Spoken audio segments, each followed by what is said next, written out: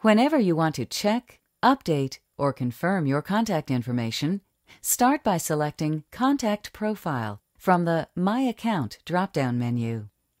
Keep in mind, this contact information is public. It will be used on all of your email order notifications, email signatures, and checkout process, so you'll want to make sure everything is correct and up to date.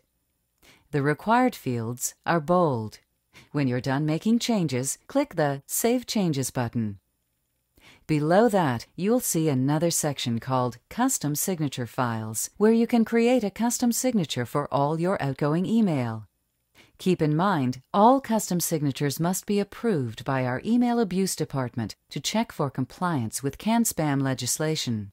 It usually takes about a day for your signature to be reviewed. To create a new custom signature, enter a name so you can identify it later.